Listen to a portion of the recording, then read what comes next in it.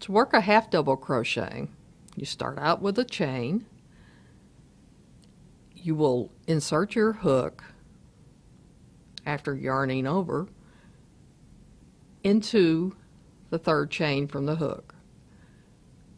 Once again, you cannot work into the first one. The second one is not enough for the height of a half double crochet. The third one will approximate the same height. So these skip chains may count as your first half double crochet in a pattern, but this is how you actually work the stitch. You yarn over, you insert the hook into the chain, you pull up a loop, you have 3 loops on your hook, you yarn over again, and you pull through all 3 of them at the same time. Do this again, yarn over, insert your hook into the next chain, pull up a loop, got 3 loops, yarn over again, pull through all 3. It's a little taller than a single crochet. It's got a very distinctive look. And as you go across, you just keep pulling through all 3. You have to remember to do that yarn over because that's what gives it its extra height. Half double crochets, when done all by themselves, like in a full pattern of all half double crochets, tend to kind of skew to one direction or the other. They don't stay straight on the sides. It's very rarely that you can see a pattern that of them that does not kind of lean one direction or the other.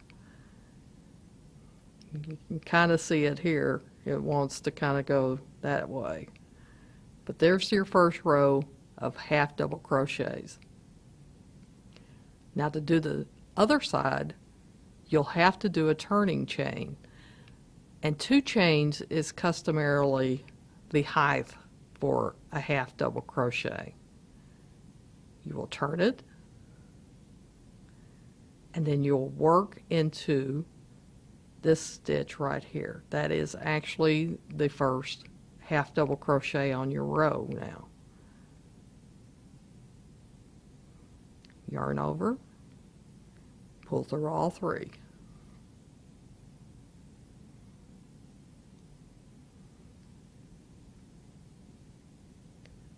And you'll do that all the way across the row.